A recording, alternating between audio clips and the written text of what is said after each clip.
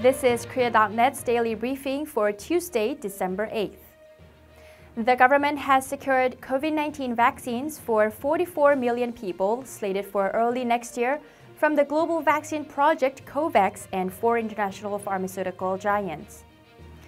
The announcement made today said 64 million vaccines were pre-ordered from the 4 companies to inoculate 34 million people.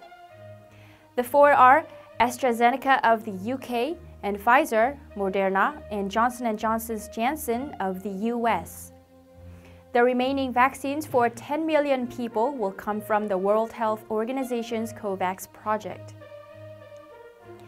And just 2 weeks are left before Christmas, and Korea will hold the national online sale dubbed K-Mas Market from next weekend through December 27th. Nearly 3,000 traditional markets and supermarkets and over 12,000 small business owners will participate. The market will be mainly held online and utilize non-contact platforms due to the COVID-19 pandemic. Around 50 sales events will also be live-streamed over the market period with big discounts of up to 50%. That's it for today's news. I'm Kim Min-ji.